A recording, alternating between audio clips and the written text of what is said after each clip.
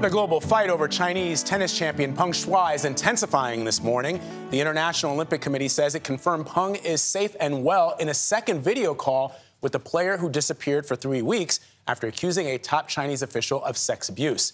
That's not good enough for the Women's Pro Tour and a growing international course of tennis greats. Elizabeth Palmer is following the story from Seoul, South Korea. Elizabeth, good morning.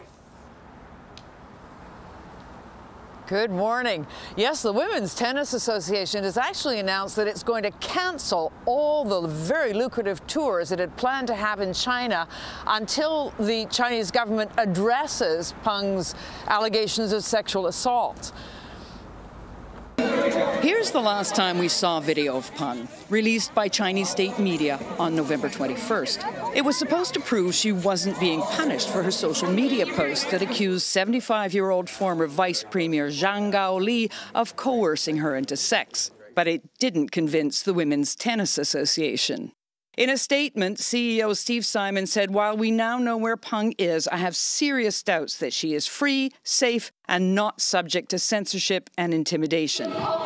Peng Shuai, three-time Olympian, is a megastar in China, which has a huge and growing appetite for tennis. But the Women's Tennis Association says it has cancelled all upcoming tournaments there, a move that will cost it hundreds of millions of dollars until the Chinese government looks into Peng's assault allegations.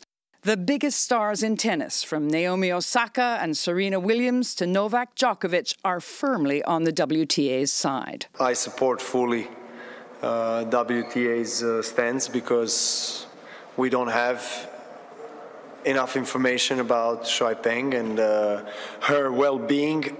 But the IOC, which published a picture of its president on a video call with Peng, is pursuing what it's calling quiet diplomacy to deal with the situation. That would probably suit the Chinese government just fine. It's putting finishing touches on sports facilities to stage the Winter Olympics in Beijing in February. Critics say it just wants this scandal to go away. But the IOC shouldn't let that happen. The Olympics is very important to China. The IOC could use that as leverage to facilitate an actual investigation of her allegations. It's chosen not to. It should. Now, the Chinese government has not addressed these allegations directly. And as for the sponsors, conspicuous silence there, too. They are between the rock of this Chinese Me Too moment and the hard place of big, booming profits in the Chinese market. Nate? Oh, Vlad?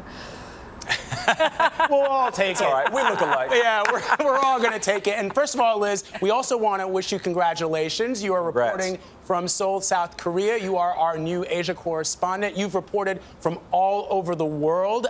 You were one of the first correspondents into Afghanistan after 9/11. We're so happy. We're so proud of you. Liz, my girl.